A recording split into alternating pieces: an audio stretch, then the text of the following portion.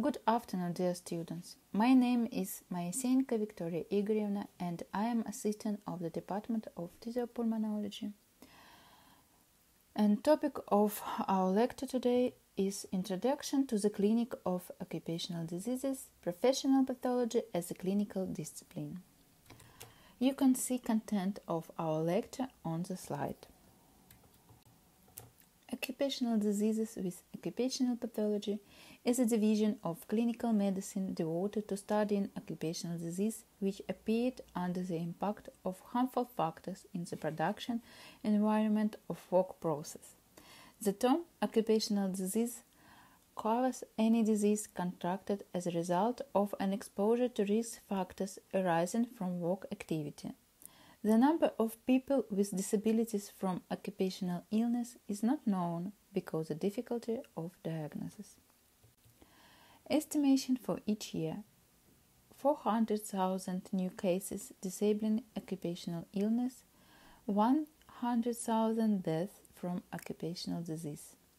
10 million occupational disease cases occur each year worldwide. In developing countries, occupational injury and illness rates are much higher than in the US and Europe.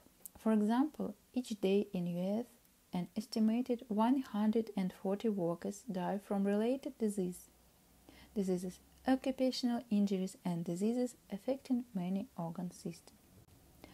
On this slide you see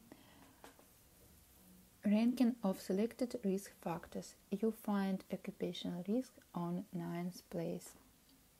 Now about the history of occupational pathology. Background of development of occupational pathology: studies of occupational disease have deep roots.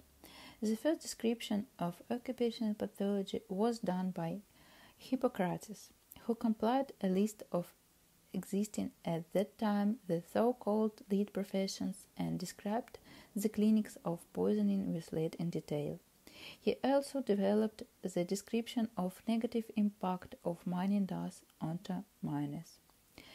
Significant growth of production in the late medieval period had exhaustive labor in such spheres of industry as mineral resource industry and metallurgy, revoked interest in issue of labor, hygiene and occupational diseases. In 1530, 3-volume monograph was printed by an Argentine doctor and chemist Paracelsus about migraine, cirrhosis and other mountain diseases, where he specifically described labor condition as well as occupational disease of miners in the result of action of sulfur, mercury, vapor and other metals onto human body. Works of an outstanding German doctor, metallurgist, mineral researcher, Agricola caused particular interest, and especially his work De Re Metallica, which describes description of diseases of miners, stating reasons for their appearance as well as prevention methods. However, the first monograph, which had systemized description of issues of work hygiene of various professions and the description of specific disease of workers on 52 professions, is The Disease of Workers by an Italian Dr. Ramazzini. It was published 25 times in various languages and brought word fame to its author. Further development of industry in the Western Europe in the 19th and 19th centuries and the beginning of 20th century was accompanied by the growth of professional disease. The founder of Russian science, culture and technology, Lomonosov, developed principles of occupational hygiene and occupational disease in mineral resource industry. In the treatise First Principles of Metallurgy or Our Business, he provided specific detailed information of hazard impact of production factors onto the health of workers. The most complete and systemized analysis of occupational diseases was done by Nikitin, doctor at Alexander's textile mill in St. Petersburg, in his monograph Diseases of Workers and Their Prevention Methods. Nikitin used monograph by Ramazzini as the basis for his work. However, he significantly changed and completed some chapters. The book played an important role in the development of hygiene and professional pathology. The end of 19th and beginning of the 20th are characterized by rapid development of capitalism in Europe. Millions of workers worked at large enterprises. Work conditions and lifestyle were very hard. At that time, many factory doctors conducted research of hygiene, studied the impact of production factors onto the health condition and diseases of workers. In the Republic of Belarus, a professional pathology service was created in 1925. In the first hospital in Minsk, which included 16 beds in a hospital, a clinical and experimental laboratory. In 1959, territorial offices of occupational pathology were created in regional centers. In 1961, the Department of Occupational Pathology was organized in the Belarusian Institute of Advanced Medical Studies. In the years 60 to 70, the teaching of occupational pathology as an independent discipline at the senior courses of all medical universities was started. In 2000, regional advisory diagnostics and expert rehabilitation centers for occupational pathology were formed in regional centers. In 2003, the Republic Center of Occupational Pathology and Allergology was organized, which became the head of the professional pathology service of the Republic of Belarus. Now about prevalence of occupational diseases. An estimated 2 and 3-4 million people die each year from work-related accidents and diseases. Of these, the vast majority, an estimated 202 million, die from a wide range of work-related diseases. Of the estimated 6,000 and 3,000 work-related deaths that occur every day. The ILO also estimates that 160 million cases of non-fatal work-related disease occur annually. The types and trends of reported disease vary widely. For example, China reported a total of 27,240 cases of occupational diseases. In the same year, almost 22,000 cases of occupational diseases were reported in Argentina, with musculoskeletal disorders and respiratory diseases among the most frequent conditions. The level of detection of occupational diseases in Belarus is an average of 0.24 per 10,000 employees. It's one of the last places in the world. For comparison, in Russia it's 1 per 10,000 employees, Poland 1 and 20, Lithuania 5, almost 6, Latvia is about 16. According to Pan-American Health Organization, first place of most common occupational diseases is back pain, is almost 40%. Second place is hearing loss, and the third is chronic obstructive lung disease. In the Belarus, we have another prevalence of occupational diseases. First place is about 50% of is dust lung pathology. Second place is hearing loss, and the third place is vibration disease. Occupational health. What does this mean? The modern definition of occupational health is the promotion and maintenance of the highest degree of physical, mental, and social well-being of workers in all occupations. Total health of all at work. Professional pathology is a section of clinical medicine that studies the question of etiology, pathogenesis, clinic, diagnostics, medical treatment, and prophylaxis of professional diseases.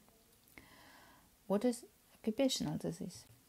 The term occupational disease covers any disease contracted as a result of an exposure to risk factors arising from work activity. The ILO Employment Injury Benefits Recommendation defines occupational diseases as following terms.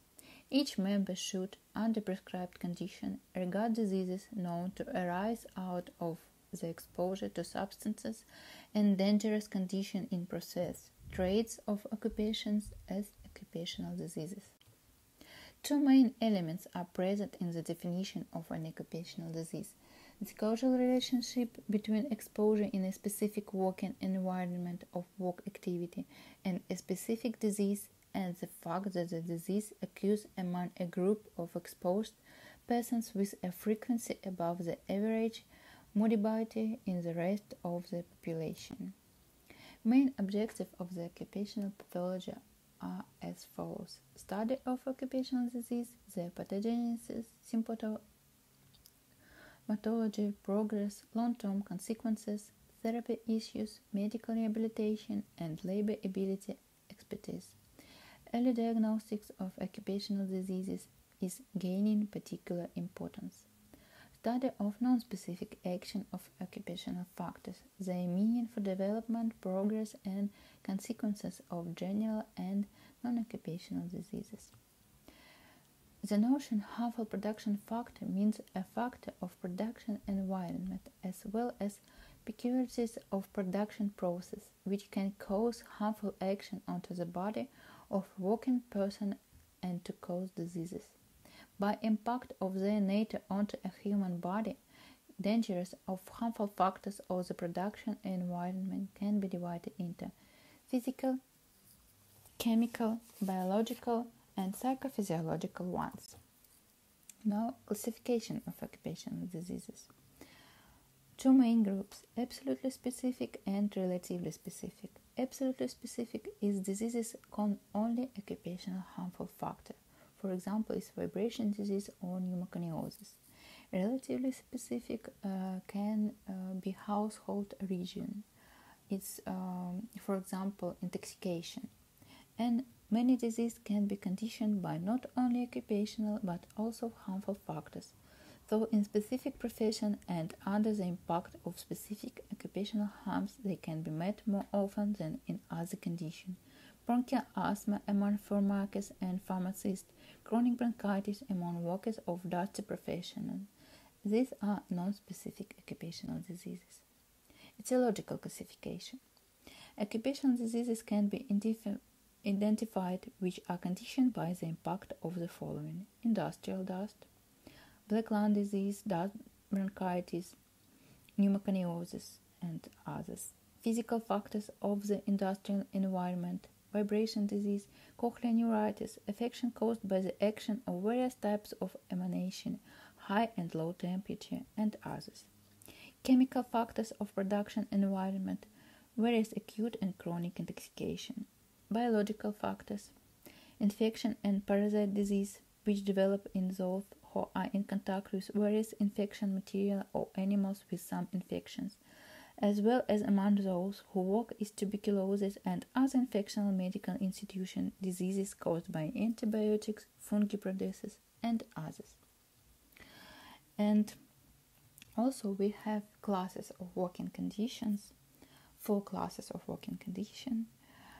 First, it's safe working condition. There is almost no risk of occupational pathology.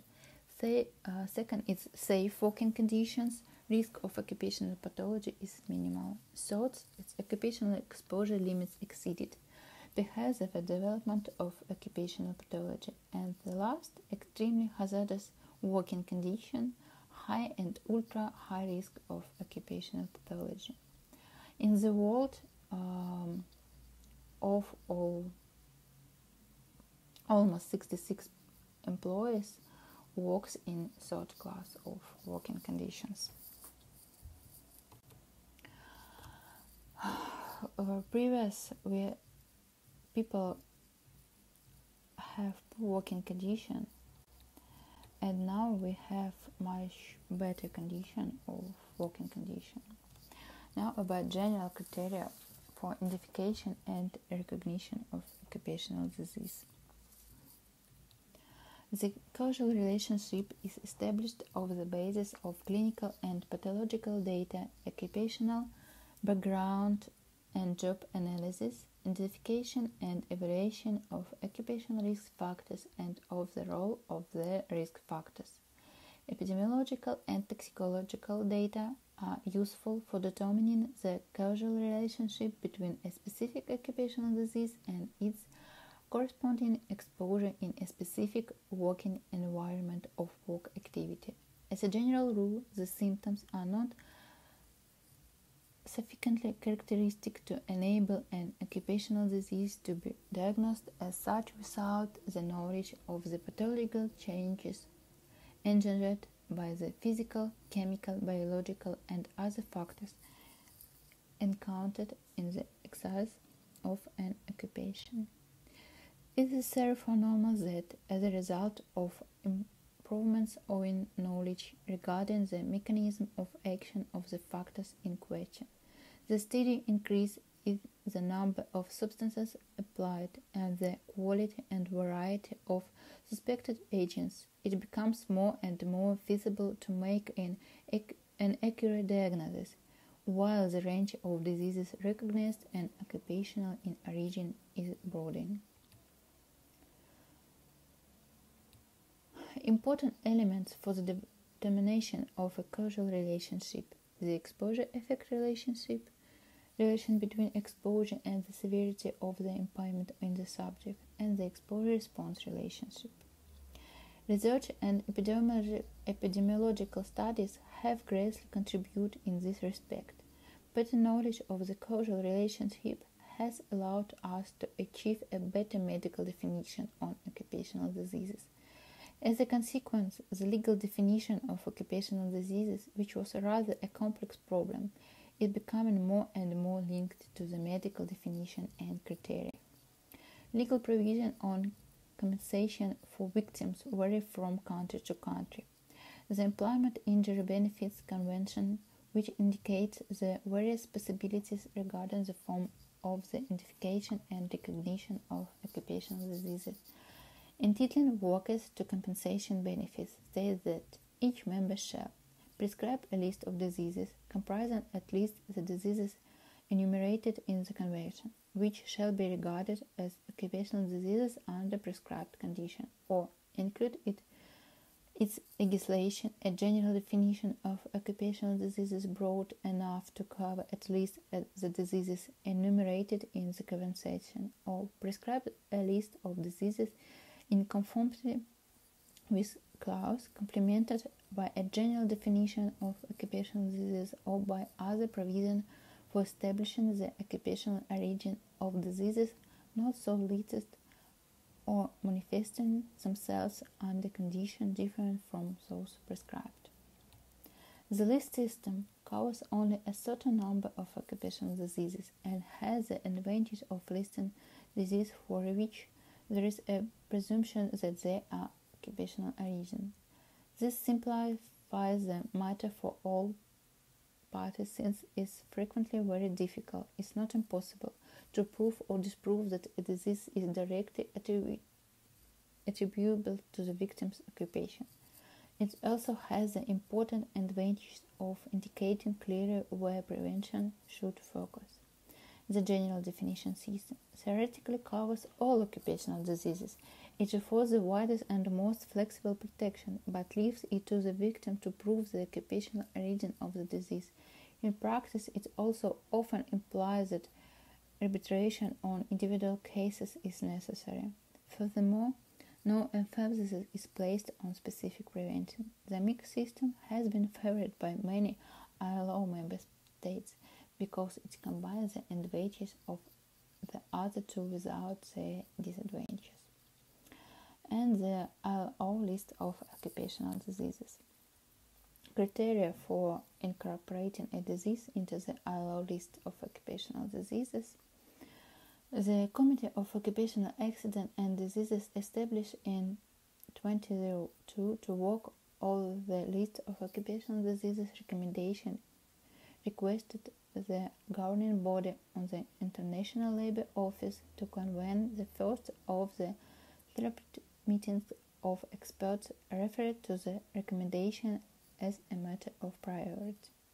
The committee expected that, in addition to examining the annex to the recommendation, the existing national and other lists of occupational diseases and the comments received from member states, the meeting should consider all the amendments submitted on the annex to the conference committee. Updating the list. Decisions to incorporate specific disease in the updated list of occupational diseases need to take into account the following general criteria. There is a causal relationship with a specific agent, exposure, or work process. They occur in connection with the work environment and or in specific occupations. They occur among the groups of persons concerned with a frequency which exceeds the average incidence within the rest of the population, and there is a scientific evidence of a clear, definite pattern of disease following exposure and plausibility of cause. And now you see list of occupational diseases. First chapter is occupational diseases caused by exposure to agent arising from work activities. Diseases caused by chemical, by physical, biological, and other. Second, it's occupational diseases by touch organ systems, respiratory diseases, skin diseases, occupational cancer, and other diseases. Hello, I'm the Occupational Safety and Health Fairy. Today, I would like to share with you a hierarchy of control measures for preventing occupational diseases. Occupational hazards in various industries can affect employees' health and cause occupational diseases in severe cases. To prevent occupational diseases, the most effective way is to eliminate or control the hazards at the source. What is an occupational disease? What hazards will cause occupational diseases? The International Labour Organization defines occupational diseases as those having a specific or strong relationship with exposure to physical, chemical, biological, or psychosocial factors at work. And these environmental factors are the predominant causes of such diseases. In recent years, silicosis, occupational deafness, tenosynovitis of the hand and forearm are the common occupational diseases in Hong Kong. Common hazards causing occupational diseases can generally be grouped into the following categories: physical hazards, chemical hazards, biological hazards, ergonomic hazards. Identifying hazards at work is the first step to prevent occupational diseases. By using the grouping method described above for categorizing hazards, the hazards can be systematically identified for control. In addition, reviewing the adequacy and effectiveness of control measures already in place, formulating and adopting further appropriate measures, and stepping up monitoring are also important for the prevention of occupational diseases. The hierarchy of controlled measures introduced below can be adopted as appropriate for the control of different hazards in the work environment for the purpose of preventing occupational diseases.